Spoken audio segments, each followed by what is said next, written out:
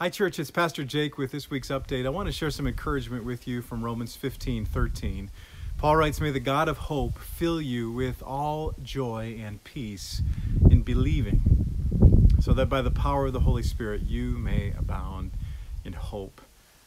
As many of you know, the governor issued a stay-at-home order that goes into effect tonight at midnight, March 27th, 2020. I don't have any kind of frame of reference for this. This is really unique. You likely haven't ever experienced this either. And some of you are maybe wondering how the governor's order will affect our church live stream this Sunday. And the governor used the following language about the importance of churches worshiping. He said that it was very important that churches continue to worship, that they stayed connected. And so I'm really encouraged that he sees the need for us to worship Jesus together. And he deemed ministry personnel, pastors, as being important and vital, essential is the word that he used. So we'll once again be streaming and interacting this Sunday at 10 a.m.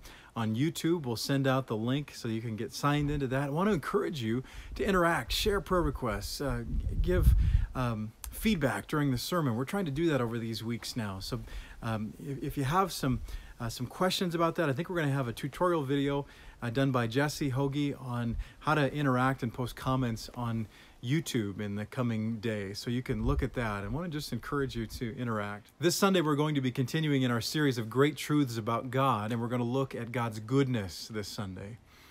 And in light of this stay-at-home order that goes from March 28th through April 10th, in light of that counsel, we want to encourage you to be mindful of that as you consider meeting together in cell groups. We want to encourage you out of respect and submission to what the governor has asked us to do, and I think what God is using the governor to ask us to do in care for our community. We want to encourage you to meet over Google Hangouts, over FaceTime, or via phone for the next 2 weeks. And I want to just encourage you to do that. I know it's not ideal. I know you'd love to sit down with a cup of coffee, just like I would. But I want to encourage you to connect in that way over the next several weeks. And I want to celebrate, last night, we had our FBC families connect via Google Meet for the first time. 3 different groups, 7, 8 o'clock last night.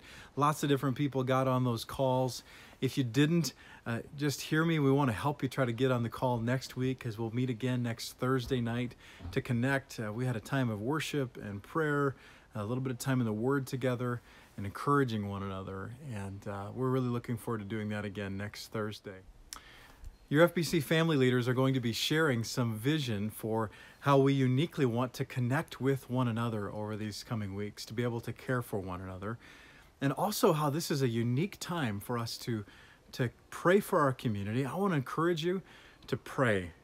I read a pastor the other day that posted at 1900 hours to pray each night at 7 o'clock, 1900 hours for COVID-19 to be stopped, for it to be eliminated. I think that's a great idea, even just to stop for a minute and pray at 7 o'clock.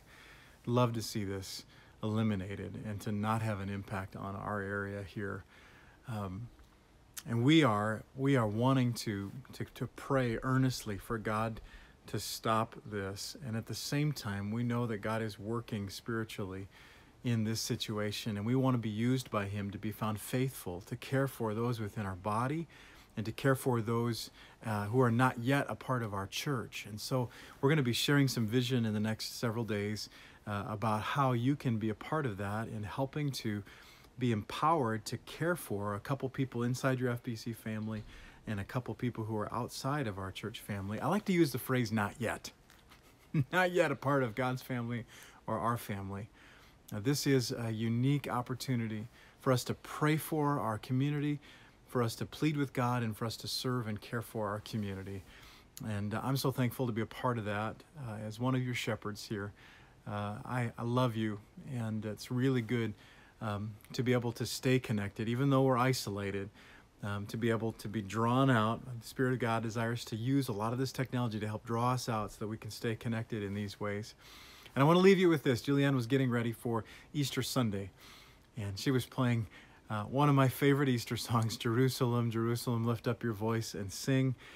She's going to play that on Easter Sunday. I want to leave you with this. God bless you. Looking forward to worshiping this Sunday.